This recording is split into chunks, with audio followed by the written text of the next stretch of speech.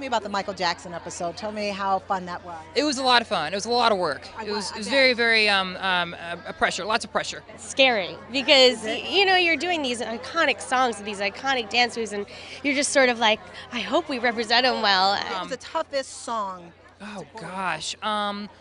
Probably Want to Be Starting Something. That was an interesting number. Yeah. What made it so tough?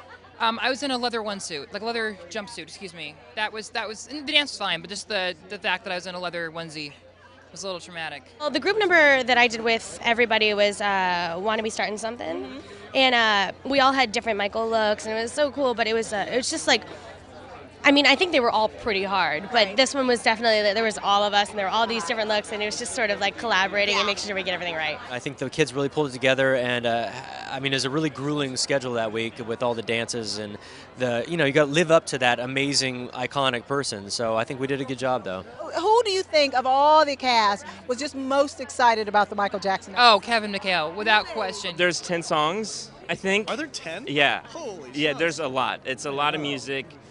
Different versions, because people have heard these songs a billion times, and so we kind of did our Glee thing to them. There's like a cello version of The Smooth Criminal and Scream. Kevin McHale gets a dance. Leah, Michelle, and I sing a duet in this episode that I'm very excited about. So. Even Human Nature that Cord Overstreet and Amber Riley do. White gloves.